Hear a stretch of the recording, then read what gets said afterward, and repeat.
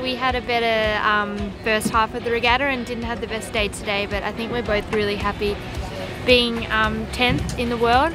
Yeah, we came into this regatta with a lot of pressure on ourselves, knowing that the Olympic selection was quite tight between the teams and it was sort of all on for us here. It would mean a lot to represent Australia at the Olympic Games.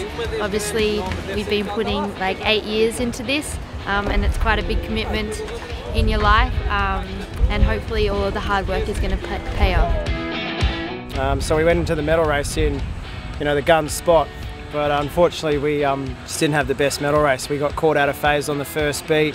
We clawed our way back to come 9th, but we really needed one more spot to seal the overall. So what has been a really good week for us sort of ended on a bit of a downer today, so it's a bit disappointing. Out of our 3 World Championships together, we've come second by a point twice now.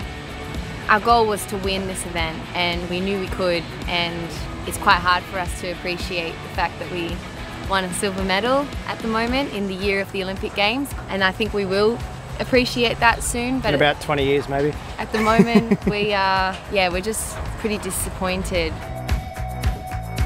Yeah, we didn't really know what to expect in Geelong, and I think we were all praising the flat water, and then we had a whole lot of seaweed present its challenges. So it wasn't as easy as worlds as we were expecting, and I think we chipped away and got a bronze, which we're really happy with.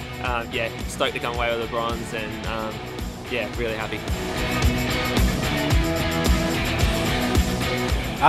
Yeah, feeling pretty good really. We finished up in 5th overall. Yeah, top 5 result is the best we've had at a World Championship, so super stoked with that. Yeah, I mean the goal is to go to the Games, and 5th at this event is a really solid stepping stone towards achieving that goal, and yeah, really stoked.